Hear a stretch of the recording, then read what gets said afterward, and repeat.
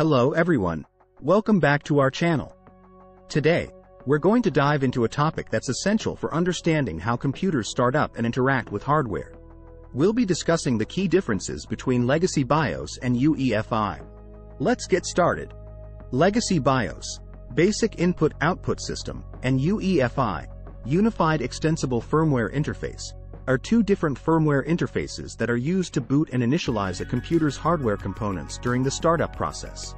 Here are the key differences between Legacy BIOS and UEFI. Age and evolution. Legacy BIOS. The traditional BIOS has been in use for many decades and was designed for older 16-bit processors. It has limitations in terms of addressing, storage support, and modern security features. UEFI is a more modern replacement for BIOS. It was developed to overcome the limitations of BIOS and is designed to work with both 32-bit and 64-bit processors. UEFI offers a more advanced and flexible firmware interface. Boot process. Legacy BIOS. BIOS uses the Master Boot Record (MBR) partitioning scheme and a simple boot process that involves a boot sector on the storage device. UEFI uses the GUID partition table (GPT) partitioning scheme, which allows for larger disk sizes and supports modern features like secure boot. Firmware interface. Legacy BIOS uses a text-based interface for configuration and settings. It often requires users to press specific keys, like F2 or del, during startup to access the BIOS settings. UEFI provides a graphical and mouse-supported interface for configuration.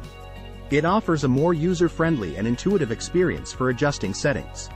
Hardware initialization. Legacy BIOS initializes hardware components in a sequential and somewhat limited manner. It doesn't support advanced hardware initialization.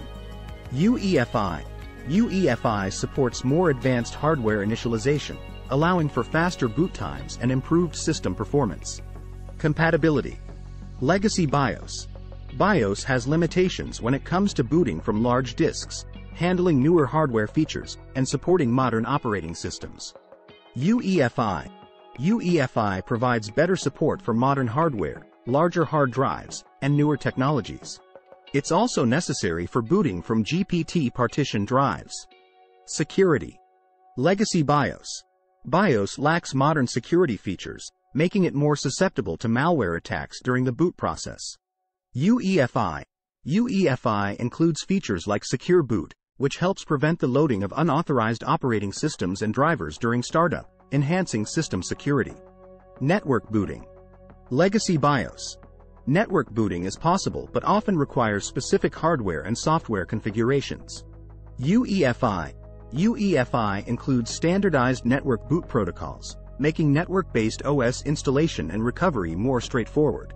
Overall, UEFI offers several advantages over the traditional BIOS, including better hardware support, enhanced security features, and a more user-friendly interface.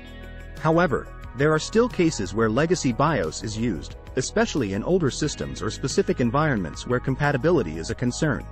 And there you have it, the key differences between Legacy BIOS and UEFI. Each has its own strengths and weaknesses, catering to different eras and requirements.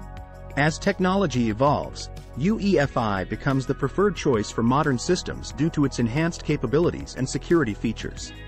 Thanks for joining us today. Don't forget to like, share, and subscribe for more tech insights. Until next time, happy computing!